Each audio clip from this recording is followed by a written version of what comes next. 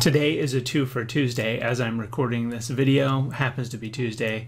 Any other day of the week, I guess you'll just have to substitute that day as the 2 for. But I'm putting together some content around the run command, and in my example I happen to be using the block until done tool, and I remembered, I've never talked about the block until done tool, and it's a really useful tool.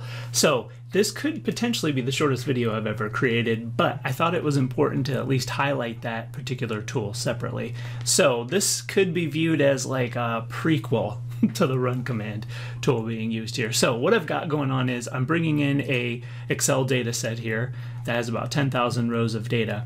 And I want to do two things. One is I want to process that data and write it out to a CSV file, and that's what is coming off this block until done tool is an output to a CSV file. Okay, and that's output 1 from block until done. And you can find the block until done tool on the developer panel.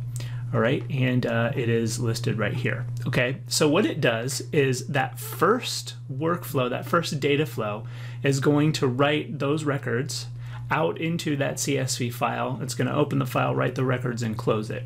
Once that particular flow is done, then it will start processing the second flow. Okay, and in the second one, I'm summarizing the data and then I'm running a batch command, and this is where part 2 is going to come in for the run command that's happening. So in reality, what I need to have happen is I need that CSV file to be completely closed and done before I run the batch command.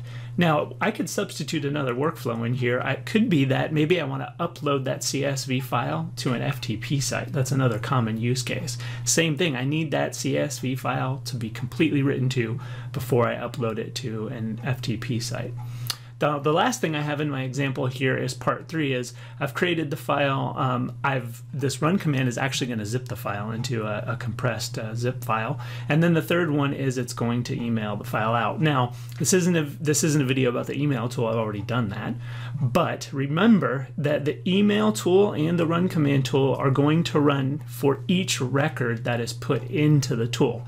One common question I get about the email tool is how come I received 5,000 emails, or it didn't send any because your spam filter caught so many emails coming through, and that's because it will run an email, send an email for each record. So typically when you feed into that email tool, you're just sending it one record, and that's the one record it's going to send. Same with the run command.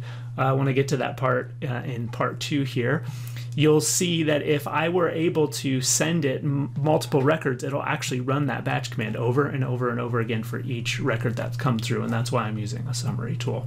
So block until done, use it when you want a process to complete before you move on to the next one. Remember that you can sort of daisy chain these together. So I could have a block until done, and then another block until done, and then another block until done. That would work perfectly fine. The tool itself has absolutely no configuration. There's nothing to set in here. It's just going to run in order 1, 2, and 3 after each of those flows has completed. So very simple. I think I tackled this in under 4 minutes. Now let's move on to actually showing you what that batch file is going to do, that batch command inside the run command tool.